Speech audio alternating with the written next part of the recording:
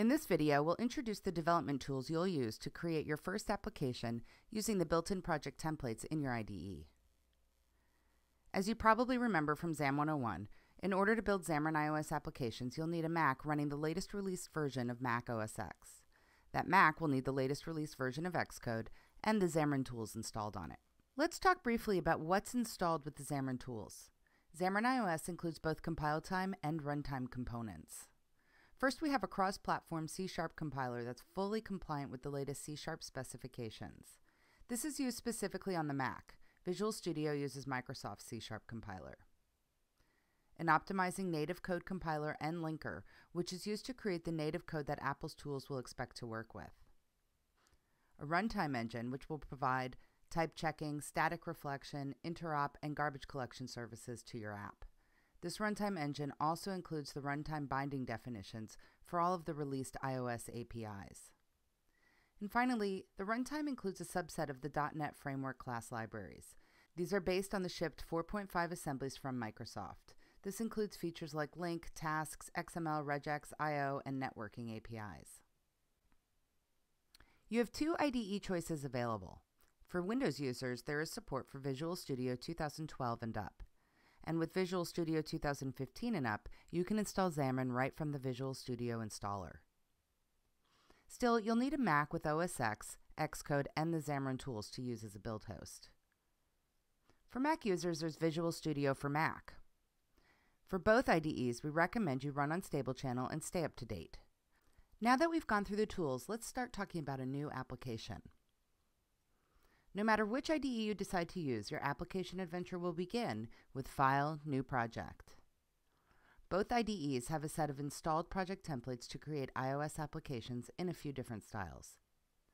And the app creation experience is a little different between them. You will be creating an app in a moment, and the lab exercise will walk you through either IDE. But first, let's talk about the project styles you can start with. The first project style is the single view application. This is the simplest application template and the one we'll be using today.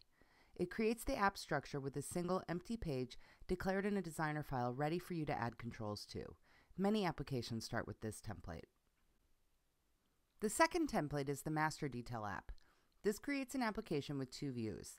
The master view, which is a list of scrollable records, each one representing some piece of data, and the detail view for a single record. Apps such as Mail, Reminders, and Contacts all use this template. This template also supports a combined master detail view on tablets in landscape mode. For data-driven apps like email or tasks, this is a great template to start with.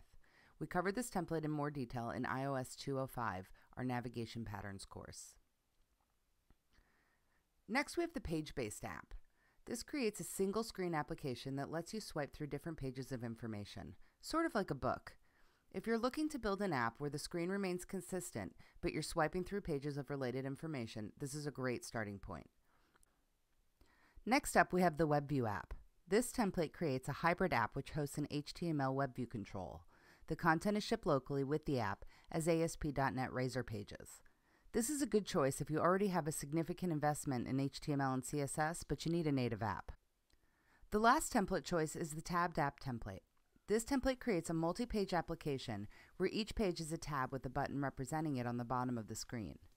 The built-in phone app on iOS uses this paradigm.